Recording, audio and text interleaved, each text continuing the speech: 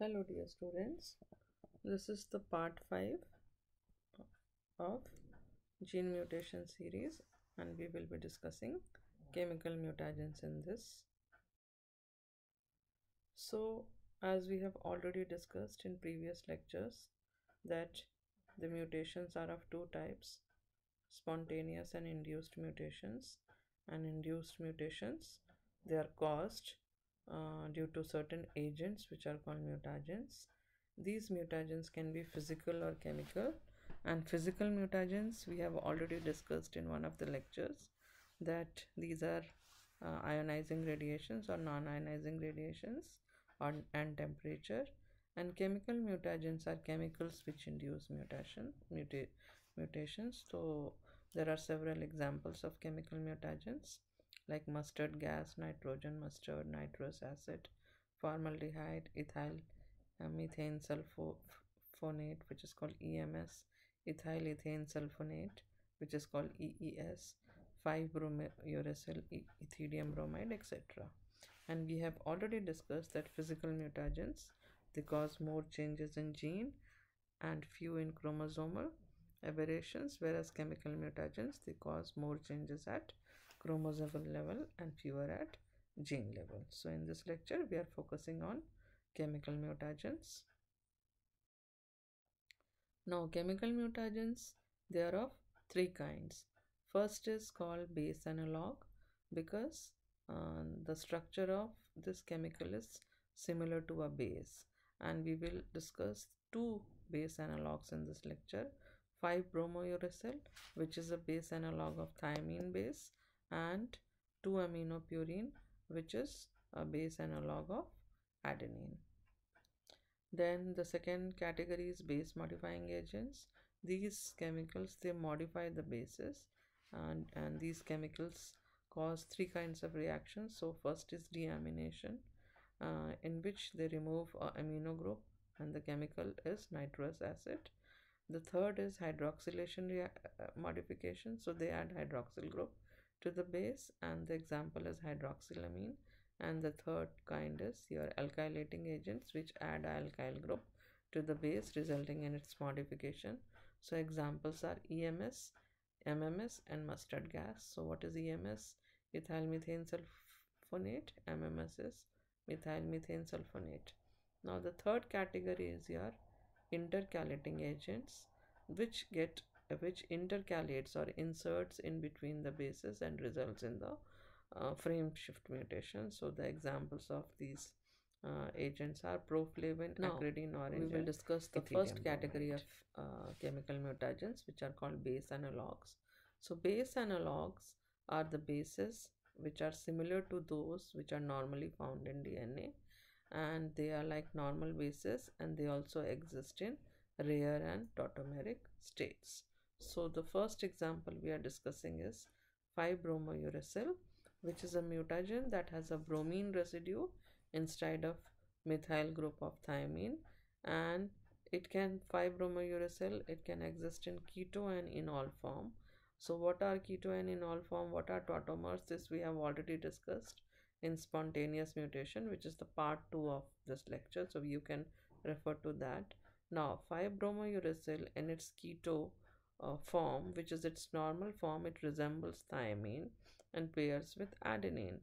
But in enol form, which is the rare form or the tautomeric form of 5-bromouracil, it pairs with guanine and results in transition mutation of AT with GC. So you can see here, this is normal DNA. The thiamine is paired with adenine here because the thiamine is pairing with adenine. Now in the during mutation, what happens that 5-bromouracil, this replaces thiamine.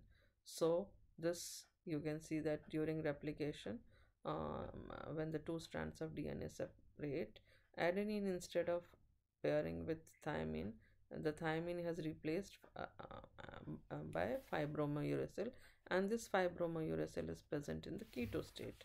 Now uh, so in the next round of replication, this 5-bromouracil, which is in keto state, shifts to enol, which is its in normal enol form. So which is not its enol form, but it's rare enol form.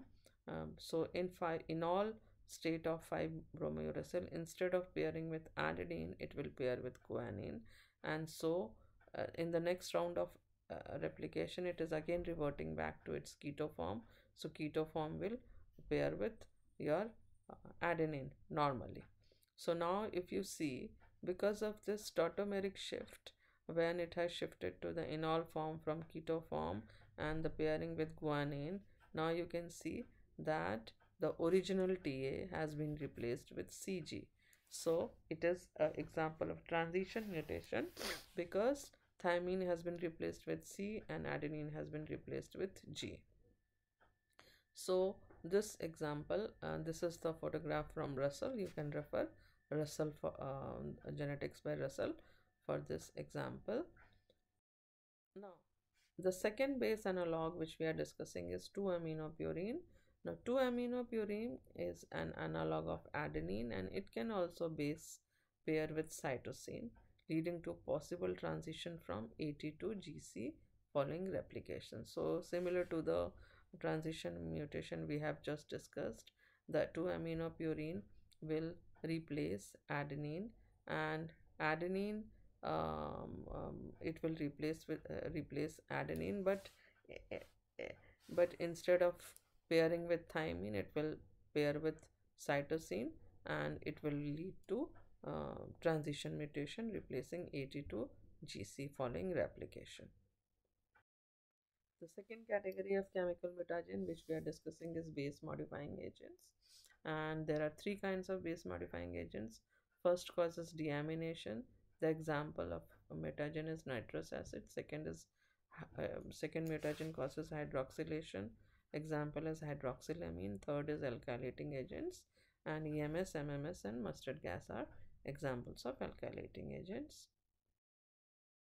So this is the picture from Russell, which is a summarized form of all the three base modifying agents. And here you can see that in this example, this is the original base, which is guanine.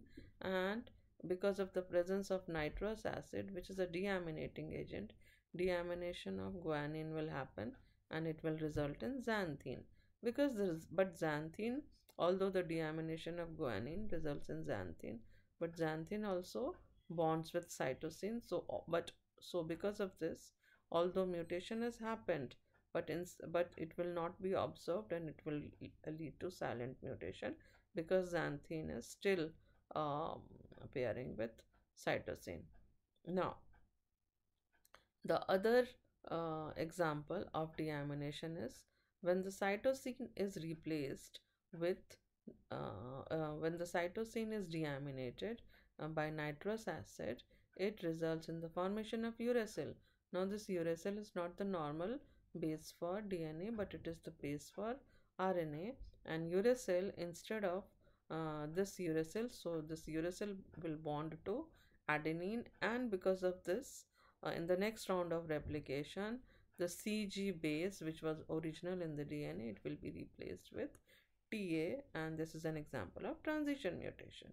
So the next third category is third example of deamination is adenine, where adenine, when deaminated by nitrous acid, results in hypoxanthine. This hypoxanthine now bonds with cytosine, and which will result in the transition mutation by in next round of replication, leading to replacement of AT to GC.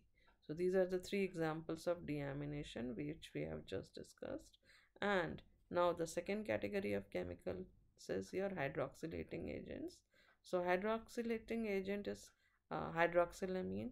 When cytosine gets is hydroxylated, where when a hydroxyl group is added, this cytosine converts to hydroxylaminocytosine, and this hydroxylaminocytosine will now bond with adenine. So cytosine, which was normally bonding with guanine, when hydroxylates, converts to hydroxylamine, and it bonds with adenine.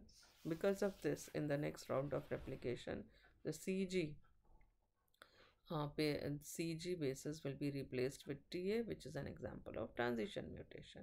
The now The last example is your alkylating agents. So guanine, this is the base guanine, and when it is treated with methyl methane sulfonate, which is an alkylating agent, it will convert into O6 methyl guanine, and this has bonding. This will bond with thiamine.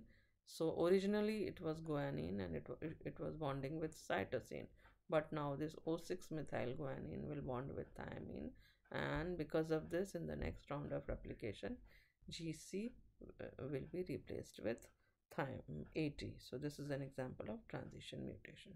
So we have discussed all these examples. This is a summarized table from the book Russell.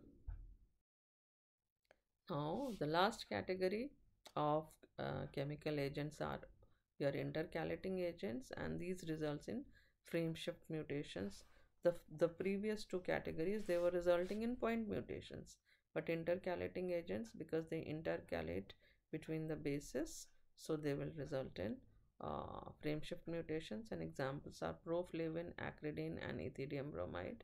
Intercalating agents, they intercalate between the adjacent bases in one or both the strands of DNA, causing the helix to relax, and so they result in frame shift mutation. So this is where you can see that in the caption in says that frame shift mutation by addition when agent inserts into template, and frame shift mutation by deletion when agent insert itself into newly synthesized strand. So here you can see that this is mutation by addition. So here you can see here intercalating agent is added in the template DNA, and so in the next round of replication there will be addition. And because of this, the framework changes because the genetic codon shifts, and so this will the whole frame shift whole framework will change and resulting in frame shift mutation. Now second example is your mutation by deletion. So deletion happens when the um, intercalating agent intercalates in the new strand and results in deletion in subsequent rounds of replication.